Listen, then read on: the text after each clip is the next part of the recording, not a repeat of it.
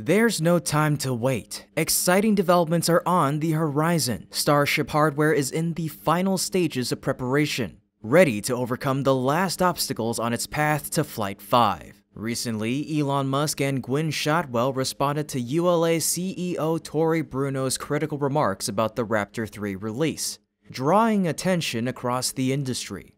Additionally, Rocket Lab has tested a new engine for its forthcoming reusable rocket, signaling its readiness to compete in the rapidly evolving space race. With a wealth of intriguing updates to explore today, let's get started.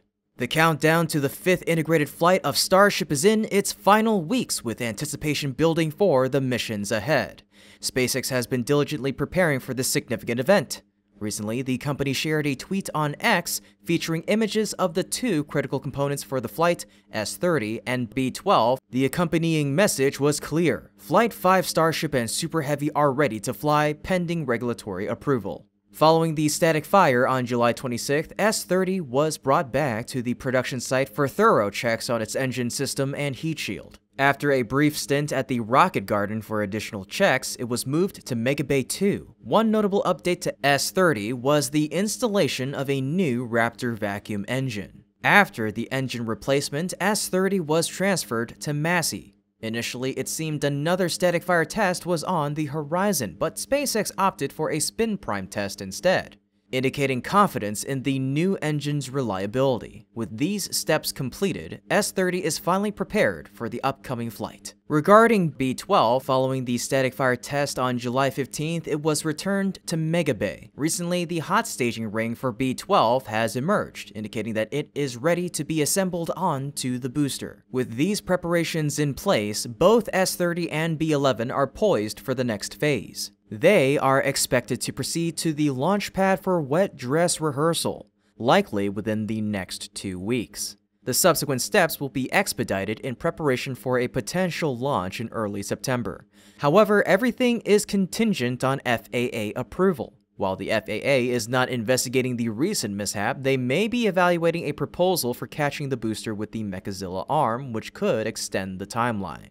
We anticipate an update on this license approval soon. In the tweet mentioned, SpaceX also noted additional booster catch testing and Flight 6 vehicle testing is planned while waiting for clearance to fly. Even before Flight 5 has launched, SpaceX is already preparing for Flight 6. Prototypes S31 and B13 are in development, and the booster catch test is being prepared with the rollout of B14.1 to the launch pad. This indicates high expectations for future Starship missions and their catch capabilities. Regarding the schedule, based on SpaceX's determination, it is likely that Flight 6 will follow shortly after the completion of Flight 5. In the best-case scenario, it could occur by the end of this year or, at the very latest, early next year. Starship flights are set to continue at a rapid pace. Please show your support for SpaceX by commenting "Let's go," and don't forget to like, share the video, and subscribe to our channel to stay updated on SpaceX's progress. In addition to Flight 5 preparations, you might have noticed the recent announcement of new Starship engine version Raptor 3. Congratulations have been extended to the SpaceX team for this significant achievement. However, ULA CEO Tory Bruno's response to this development was somewhat critical. Initially, Tory praised SpaceX's efforts, stating they have done an excellent job making the assembly simpler and more producible. However, he then made a controversial remark: so there is no need to exaggerate this by showing a partially assembled engine without controllers, fluid management, or TVC systems, then comparing it to fully assembled engines that do. This comment suggests that Tory Bruno may be underestimating the Raptor 3 engine. While the design of Raptor 3 focuses on simplicity, efficiency, and reliability, Tory's remarks imply he views these features as shortcomings, not recognizing the integrated approach that SpaceX is taking with this new engine. In response to Tory Bruno's comments, SpaceX's top leaders had notable reactions. Musk swiftly posted a test image of the Raptor 3 with the caption, "Raptor 3 first firing today." He followed up with a tweet showcasing ULA CEO Bruno's comment, accompanied by a brief message, "Lol." Musk provided further clarification in another tweet. All the small plumbing and wiring had to be deleted or incorporated into the primary structure because Raptor 3 will have no heat shield. Also, all parts have to be actively cooled in some way, so we added regenerative cooling where there was no existing fluid or gas flow. Gwynne Shotwell, SpaceX's president, took a more direct approach. She shared a Raptor 3 test image with a tweet, "Works pretty good for a partially assembled engine, smiley face." Her tweet highlighted the phrase partially assembled, referencing Tory Bruno's previous comment. The images from both leaders are impressive. They depict the upper part of the engine with frost, indicating the presence of liquid oxygen and methane, and the flame below showing signs of a mock diamond, a testament to Raptor 3's exceptional performance.